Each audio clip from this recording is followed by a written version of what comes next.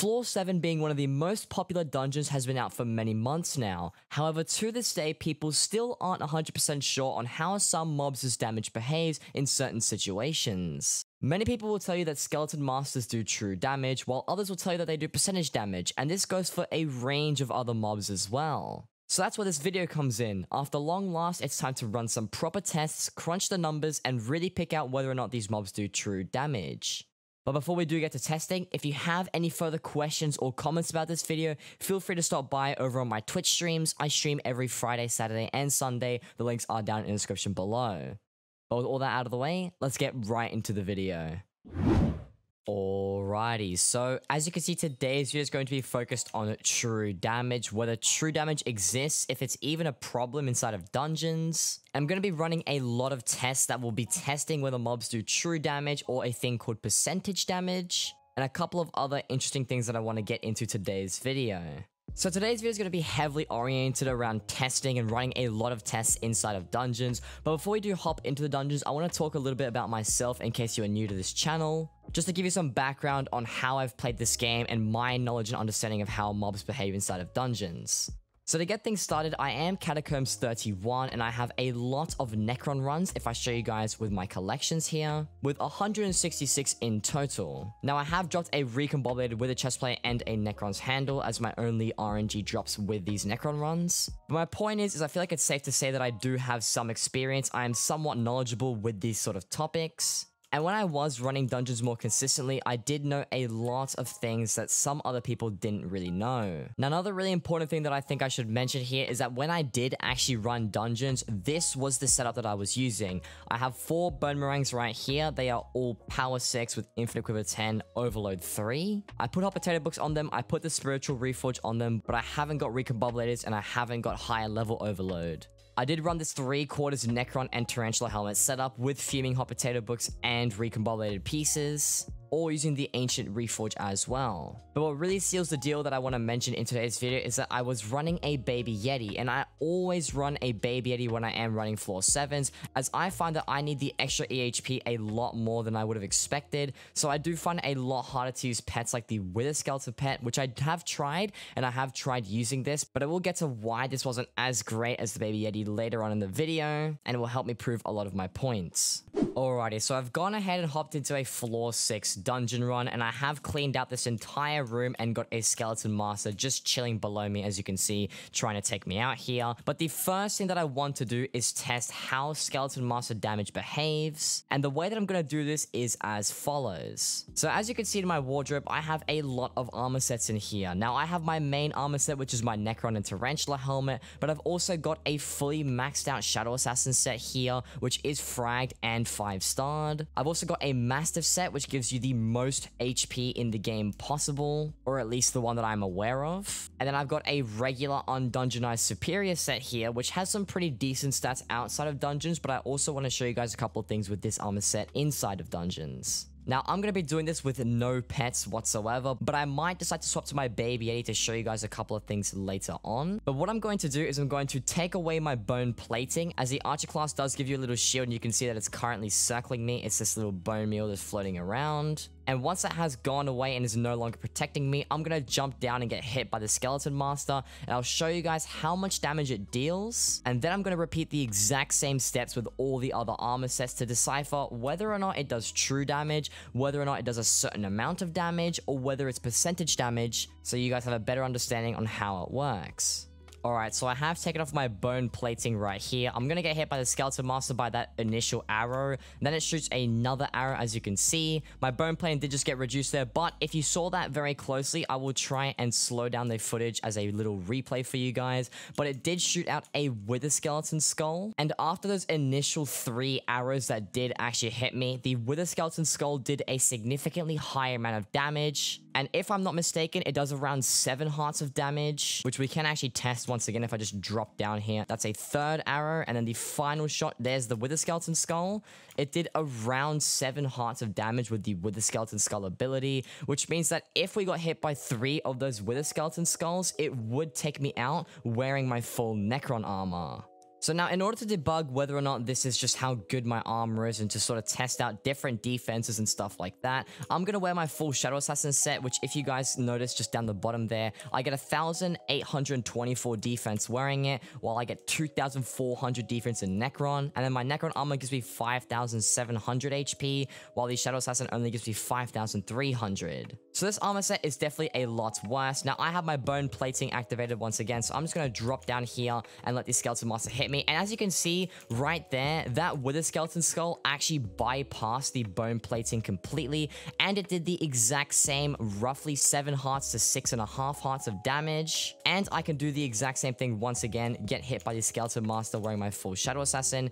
It should shoot out a normal arrow, which did just get rid of the bone plating. It shoots out a couple of normal arrows again. There's another arrow, and then it shoots that Wither Skeleton Skull. And the Wither Skeleton Skull is the ability that does the percentage damage, and this cannot be true damage. Now, to prove to you guys that this is not true damage, I'm going to switch over to my Mastiff set, which as you can see, I get 20,000 HP wearing it. Now, being able to regenerate all this HP is going to take a little while, so I'm going to go ahead, throw my Mana Flux down here, and just let it do its thing. And now that we have completed that, I now have 22,000 health, but I have like minus 4 million defense, as the Mastiff armor does get rid of a lot of defense when you wear it. So if this Skeleton Master does true damage, then it shouldn't be dealing almost any damage whatsoever, as I've got so much health to defend myself. But if it does percentage damage, it should do the exact same amount of damage as we did take with the Necron armor and the Shadow Assassin armor. So with that being said, let's just drop down once again on the Skeleton Master, and right there, as you can see,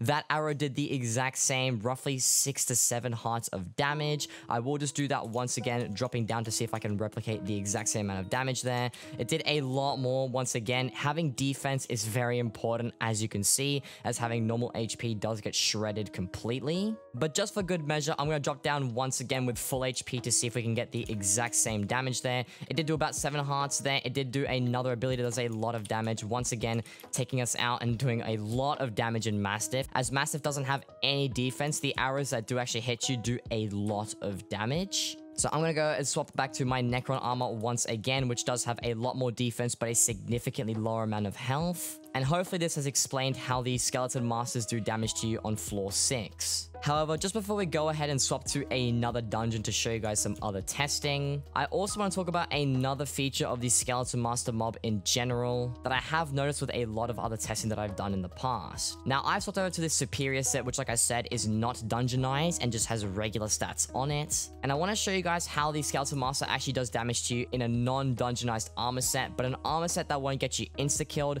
because what I've managed to figure out is that these mobs have sort of like a base damage that they tend to deal to you. And once they do reach that base damage, they sort of cap at around 25% on floor 5. I'm not sure what the specifics are on floor 6, but I do know for a fact that on floor 7, the Skeleton Master cannot do more than 75% damage of your health. And I will run some quick tests in this video to prove that later on. But if I drop down on the Skeleton Master once again, just to show you how the damage behaves, I might end up dying here, which is...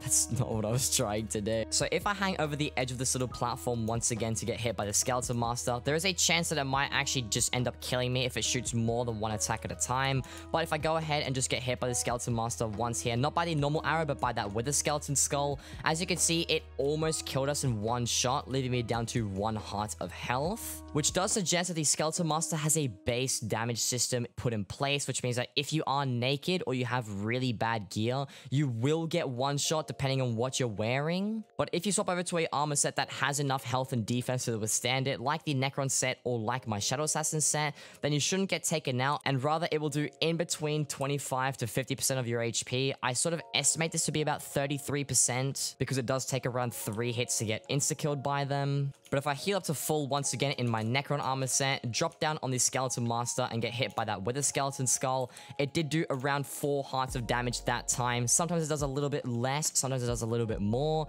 but usually it stays around that 6 hearts of damage on floor 6, which is roughly around 33%. Now, I've just hopped into a floor 7 run to quickly show you guys some other tests that I want to do just very briefly here, but because I am in floor 7, the Skeleton Master mob will do more damage than it does on floor 6, and I've actually got one very conveniently just chilling underneath here. But if I peek over the edge and it hits me with the Wither Skeleton attack, as you can see, it did more than half of my HP, but rather around 75%. Sometimes it gets you down to 5 hearts, sometimes it gets you down to about 7 hearts. I'm not sure why it's super inconsistent, but if I can just prove it once again by just healing up to full with my Ornate Sword, and I will also use my Shadow Assassin armor to give you guys some other numbers. You can see that if I peek it once again, get hit by the Wither Skeleton skull right there, it did the exact same amount of damage as I have in Shadow Assassin than Necron armor, with about a 1 heart to half a heart discrepancy, as it does seem to be inconsistent, and I'm not really sure why the cause of this is. So as you guys saw from those brief dungeon tests, the Skeleton Master mob does behave in a very interesting way. Unless I did something completely wrong with my testing, I don't believe they do any true damage at all, but rather a very interesting type of damage which I like to call percentage damage, because it seems to take a percentage of your health depending on what floor you play on. In case you have no idea what just happened in those brief damage tests there, on floor 6, the Skeleton Master did around 33% of my HP, which means that if I got hit by it 3 times, it would have either killed me or gotten me very, very weak to get taken out a 4th time. And this was only with the Wither Skeleton Skull ability, not with the regular arrows, as the regular arrows are a normal attack and do get blocked by having normal EHP. I was also able to properly test this by using not just my Necron armor, but my Shadow Assassin armor and a Mastiff set as well. And the Mastiff set actually performed a lot worse than the other two, which is sort of expected as it doesn't have any defense at all.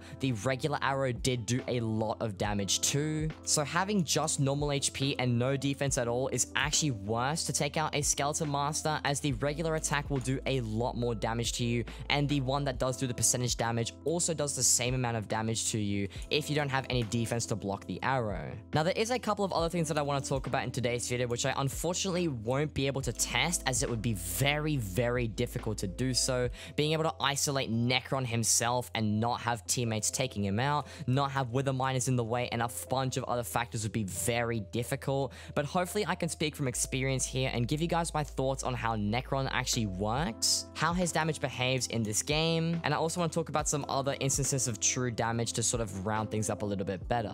So like I mentioned at the beginning of the video, I use my Baby Yeti in all of my dungeon runs ever because I've found it super useful for me, as I run a strength-based build being Archer.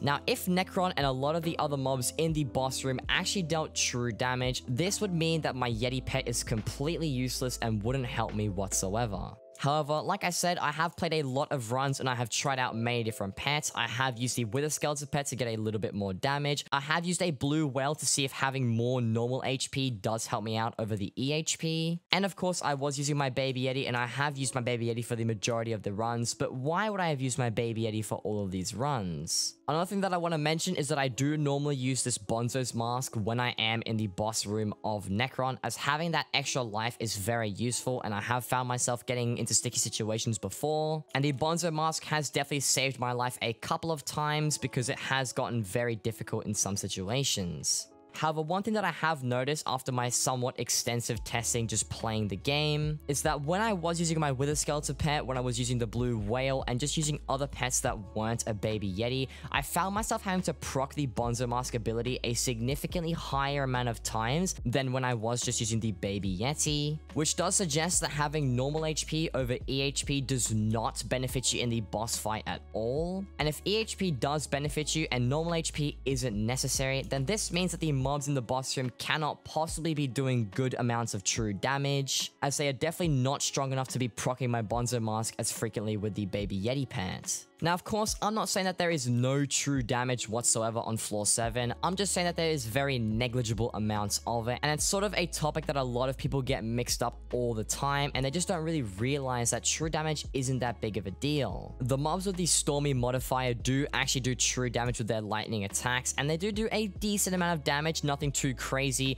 but it's not amount of true damage that is enough to be able to take you out very easily, and usually you could take out those Stormy mobs very quickly. Necron in his 4th phase also does true damage with the Frenzy ability. Now, I'm just assuming that it's true damage because it does so much damage that it basically takes you out in 2 hits. But there is a chance that Necron's Frenzy doesn't even do true damage, but it does percentage damage as well, because I have consistently found myself, whenever I do die to his Frenzy attack, it always takes 3 hits no matter what. And when I mean 3 hits, I mean it takes 2 hits to proc my Bonzo, and then it will insta-kill me after my Bonzo has procced. So either there's some weird percentage damage going on in there, which I can't really test in today's video, or there is true damage there, and the true damage is just so high that it will destroy you no matter what. So all in all, what do we learn from today's video? Well, at least for me, I've noticed that true damage is pretty much a hoax, to put it really bluntly. And as you guys saw with that test on the Skeleton Master being one of the most common mobs in the game, unless I did something completely wrong with my testing, there is no way that mob does true damage, and I feel like it's a very misinterpreted damage stat that people just haven't looked at. And with all of that being said, hopefully you all did enjoy this video. If you did find it useful or informative in some way,